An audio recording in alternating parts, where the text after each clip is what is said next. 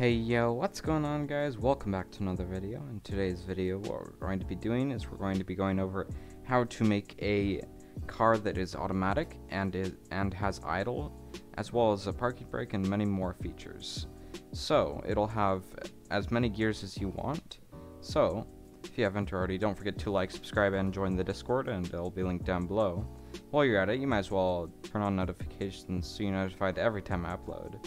Anyways guys, let's get into the video. Alright guys, so this is just basically an example that I built, just a small simple 7-passenger vehicle.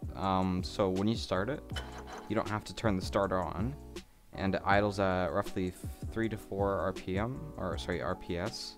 And when you turn the starter button off, or the key off, it kills the vehicle, it turns it off automatically. So when you do start it, you press W, it'll go forward automatically, put it into gear, and when the time comes, it'll shift up, if you can hear it. Alright guys, so we're going to go ahead and get started with the vehicle. So what I'm going to do is I'm going to go ahead and make a platform. So this isn't really going to be anything fancy, I'm just going to make it suitable for a car that has a maximum mass of 1,000 kilograms. So if you hover over the spawn, this one says 70 or 71, I guess. Basically what that is it's the mass of this vehicle right here. So the best weight of this vehicle that we're going to build is a maximum of 1,000 kilograms. It can go a little over, it's just not meant for it. So we're gonna go ahead and connect the radiator to the radiator to the coolant, which will cool the engine down. Okay, now we're gonna go ahead and turn mirror mode off. The exhaust will just simply be pumped out with a fluid port right here, just for the purpose of this tutorial and time. So this is going to be the fuel. So we're gonna go ahead and connect a tank to it. Alright, so we can make the radiator go a block further. So we're gonna do that. Actually, no, we cannot, because the hitbox of these exhausts. Alright, so now we're going to grab a pipe, this one right here, and we're going to make it face sideways so it can go down to the bottom area of the car. Now we're going to go ahead and grab a clutch, this one right here, and we're going to make it face down. Alright, so now what we're going to do is going to grab a enclosed pipe. Now we're going to make it face backwards. So this is the power line, the line with all the power of the engine. So it's going to be a total of 4 gearboxes in the vehicle. 3 of them are for making it go faster, and 1 of them is for reverse. So the first 2 you're going to face straight, so the arrows should face towards the wheels, in the direction of the wheels. And then the next 2 should be facing towards the engine. Alright, now what we're going to do is we're going to go ahead and make a power line for the wheels. So we're going to grab enclosed pipes on the floor, drag it all the way back to here. We're going to go ahead and make it split. Go to each tire. Let's grab the wheel. This one right here. We're just going to go ahead and delete it to right here.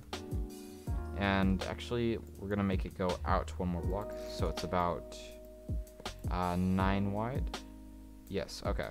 So the optimal size for a smaller vehicle, like a SUV or a regular truck, I guess you could say, or a minivan, would be a maximum of 9 wide. But if you wanted to do mirrors, you could do 11 wide in total. That's just a suggestion. You can do whatever you want, but that's mostly to scale. So now what we're going to do is we're going to grab a pipe, this one right here, and we're going to make it face sideways. And we'll go to the actual power of the front wheels included. And now we're going to go ahead and place this here 2 blocks up. I'm going to make it split to go to the back wheels, like so. And it'll go out 1 block, and then we'll go ahead and place the wheels right here, like so. Now, what you're going to want to do is you're going to grab a torque meter. This will measure the RPS, that's what we want out of the wheels. Alright, now we're going to grab a pipe, this one right here, and we're going to make it face towards both sides. So it has full wheel steering, or not steering, full wheel drive, I guess. So now what we're gonna do is we're gonna grab a seat, well, 2 seats, and place them down right here. Okay, now what we're gonna do with that is we're gonna place a little bit of a platform and replace this with a passenger seat. Alright, we're gonna make a little bit of a platform, like so. Alright, now what we're gonna do is we're gonna grab a microcontroller, which I will link down below, or I guess I will link this car down below if you guys want to use it as an example. It's not gonna be the prettiest thing, but it'll show some people how to actually use the car, my way at least. Alright, so this car microcontroller, you are going to have to fine tune it. So the wheel spin will go to these 3 threshold gates. I will put them right over here. So basically what you're going to want to do with these is you're going to want to change the top number, the low threshold, to 100 just at the moment, like so, to all 3 of them. Now you're going to press update. Okay, then what you're going to want to do is you're going to want to get the RPS to the engine, and then the wheel spin to the torque meter RPS. Alright, then the throttle in will be WNS, then the clutch will go to the clutch, and then the throttle out will go to the engine throttle. Now, what we're going to do is we're going to go ahead and put the gear 1 to the first gear ratio, then gear 2 to the 3rd gear, and then gear 3 to the 4th gearbox. So this one is going, alright. So the first gearbox is going to be ratio 1 of 3 to 1. The second gear ratio is 2 to 1. Now the third gear ratio, or the third gearbox, this one right here, the one that's facing towards the engine, will be a 1 to 1, then gear ratio 2, 6 to 5. And then this one will be 6 to 5. Now that we got that all hooked up, we're going to go ahead and go to the brakes and attach them to these, like so. Okay, then what you're going to want to do is you're going to want to get a key button. This one right here will do. We'll just go ahead and place it right here, just for the moment. This will be the engine starter. We'll just name it starter. Alright, so this will be attached to another microcontroller. So it'll go to this one, which will basically turn on the engine for about a quarter of a second, I think it is. And then it'll stop sending a signal, so you don't have that constant starting sound. And it'll be quite nice. So, as soon as you've done that, what you're going to want to do is you're going to want to grab a numerical switch box. This one right here. And just go ahead and place it anywhere on the car, really. So basically, the throttle will go to here, which will go to the on signal. Then the switched value will go to the engine throttle, and the key button will go to the switched signal. So the throttle goes to the on, and then the on, or the switched value, goes to the engine. This is basically whenever the key isn't on, it'll basically cut the throttle off. So when you turn the key off of the vehicle, it'll turn the vehicle off itself. So now what we're going to want to do is we're just going to go ahead and grab a battery. We're just going to go ahead and place it down, and we're just going to connect the electricity to everything really quickly. Alright, cool. Now what we're going to do is we're going to grab a dial, a temporary dial. I'm just going to go ahead and place it to right here. This will be wheel spin, like so. And now we're just going to connect this number to the wheel spin of this. So now what we can do is we can spawn it in for the first time. So this is where you gotta fine tune it to the actual gearboxes and such. So we're just gonna simply turn it on. There we go. So it's idling at 4 RPS and dropping. So what you're gonna want to do before you start optimizing it is you're gonna want to set the RPS limiter. So if you want it to be like a really quick and inefficient rally car, you're gonna want to go to about 30 RPS max. And then if you want it to be like a small cruiser, 5 RPS. But just for a regular simple car, I usually do 12 RPS. That seems to work best for me. So now we're just gonna go ahead and turn on.